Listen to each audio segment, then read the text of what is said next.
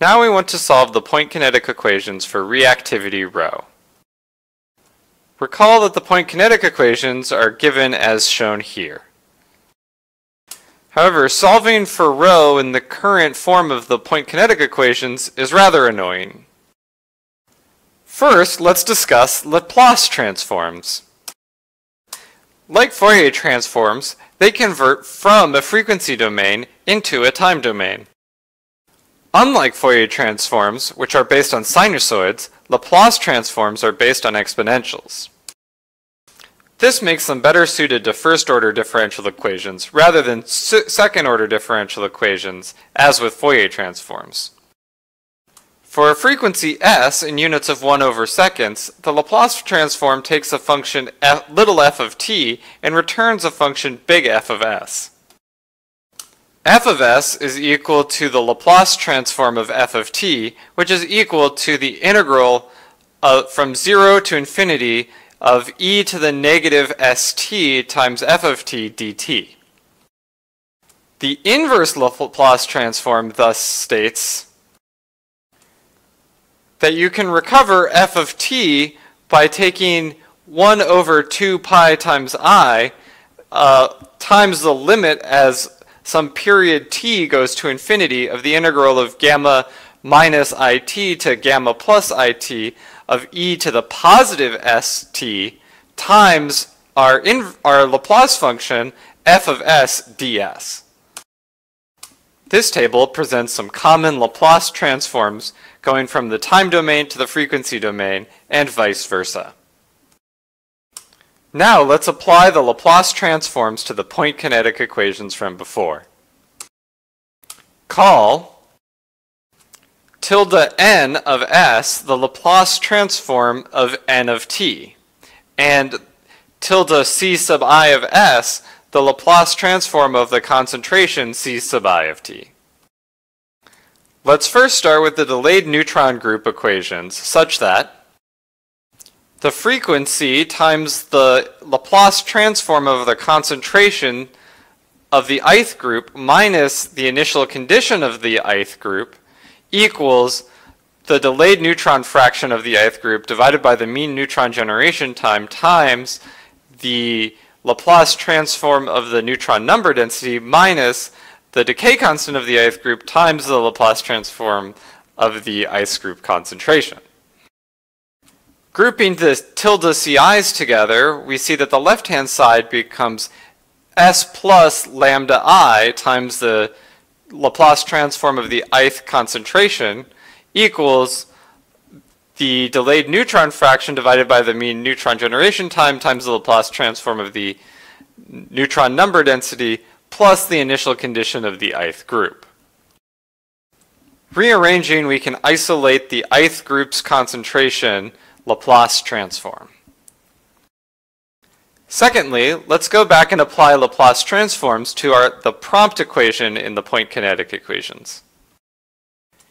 Here we see that s times the Laplace transform of the neutron number density minus the initial condition of the neutron number density equals the reactivity minus the delayed neutron fraction divided by the mean neutron generation time times the Laplace transform of the neutron number density plus the sum of the delayed neutron groups lambda I times the Laplace transforms of the concentrations of the delayed neutron groups. Now let's substitute in tilde ci of s that we solved for from our delayed neutron groups in the previous slide. Next, we can group like terms with respect to the Laplace transform of the neutron number density on the left-hand side of the equation.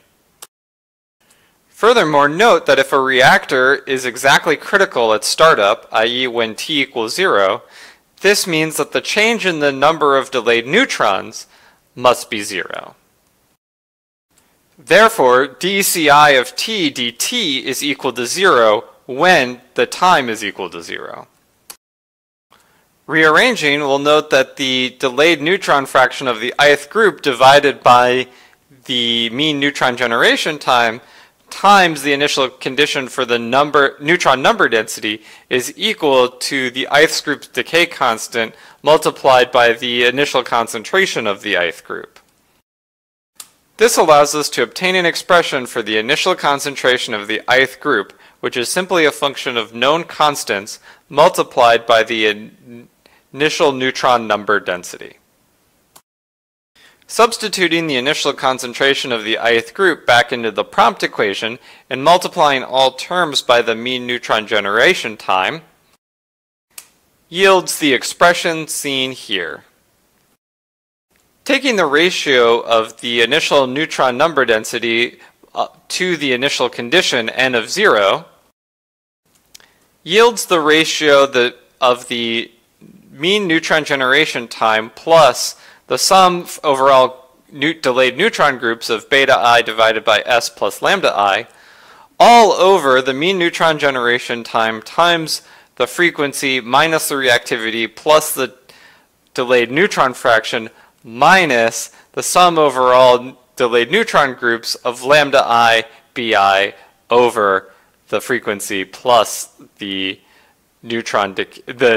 delayed neutron decay constant. Bringing the delayed neutron fraction in the denominator back into the summation in the denominator, we see the following expression. Now we are able to ask, where are the critical points of this ratio?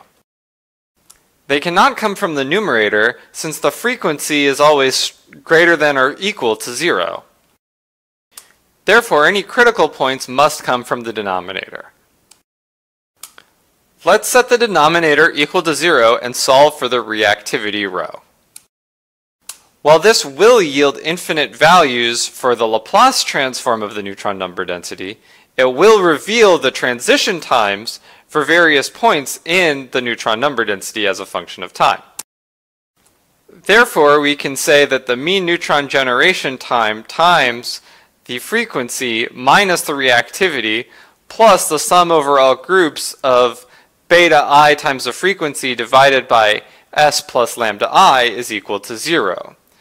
Call the frequencies that satisfy this equation omega, little omega, and therefore, thus the critical reactivities are equal to the mean neutron generation time times the critical frequency plus the sum over all delayed neutron groups of beta I omega divided by omega plus lambda I. This is called the Inhour equation.